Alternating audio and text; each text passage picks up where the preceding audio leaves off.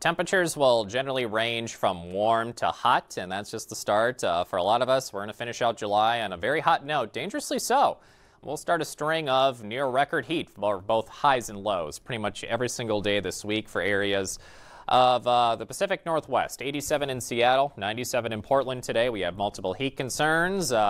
Heat advisories, excessive heat warnings, excessive heat watches. This is basically Tuesday through Friday. This will be a 4-day long event with almost every single day with a near record high and record warm low. East of the Rockies, if you're in that late green shade, a non-severe thunderstorms possible. Trying to tap into some of that moisture from the monsoon season. Cold front drops south of Canada. Should be just enough to rustle up a few showers and storms. Areas of eastern Montana, Wyoming, and down south in areas of Utah and Colorado. West from there will be bone dry. Overnight tonight, very warm. Cities like Seattle, 64, 68 in Medford.